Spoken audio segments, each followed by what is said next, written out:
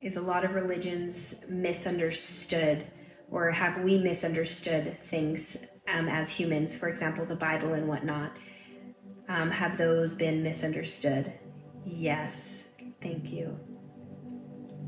Okay, so here is me actually trying to move the rods, okay, with my hands. As you can see, I can't really control the speed or the direction when I'm moving them because that's not really how it works. There's a lot of dowsing cropping up on TikTok, so it's probably a good time to review what dowsing is and is not. The rods that the two videos that we showed were using are typical dowsing rods, but it could be anything that could move in your hands like that. The ones that they're using, though, especially the second video showed how it's just a copper wire in the little handle, is important to the functionality of that because the wires are very free moving, right? They could move back and forth very, very quickly. Now, dowsing's been around for decades, half a century longer, in its modern incarnation. The idea is that you can ask any yes or no question, and the rods can either cross for a yes or move apart for a no. Obviously, you could the other claim is that you could dowse for stuff. You could walk over moving water or water, and they will move. The problem with dowsing is that it doesn't work.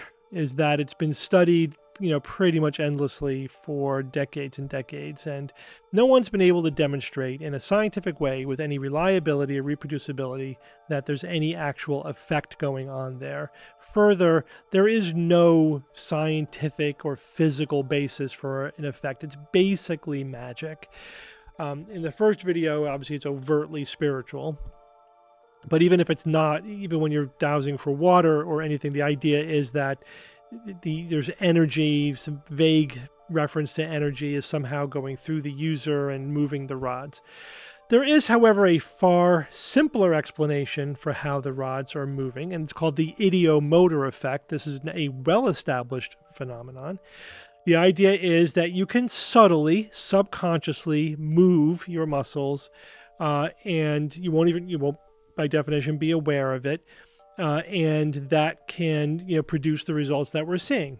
So when you're holding the rods like this, if you don't know, no one's thinking that you're moving the rods by rotating your wrists this way. That obviously would not work.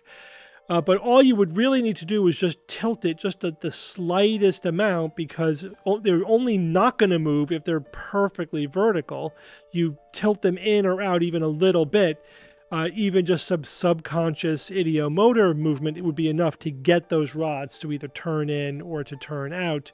That's the hypothesis. So the notion that you're not moving it consciously this way is a straw man. That's not what anybody is saying. It's that you're subconsciously, through the ideomotor effect, just slightly altering the balance on those rods. Yes, it could happen without your awareness. It's been demonstrated, many, many times. That is a known phenomenon. That's what dowsing is. So how would we know if dowsing is a subconscious ideomotor effect versus some kind of real external energy or some kind of magical energy that's making them move?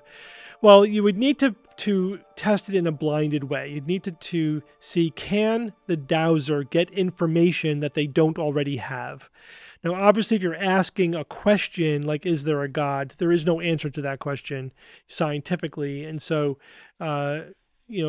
there's no way to test whether or not they got the answer correct or not. The target would have to be one where there's a verifiable answer, where there's an objectively correct, yes or no answer. And when you do that kind of study, the dowsers are no better than chance. They can't demonstrate that they do better than absolute chance when trying to use dowsing to get information that can be verified. Of course, you're safe, at least from scientific experimentation, if you're answering vague philosophical or spiritual questions, because there is no way to show that they were correct or incorrect.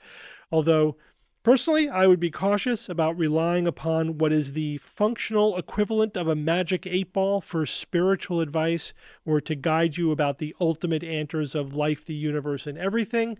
Probably wouldn't rely upon the equivalent of a magic 8-ball. That's just me. But don't confuse this for something actually happening. This is easily explained with known neurological and psychological phenomena.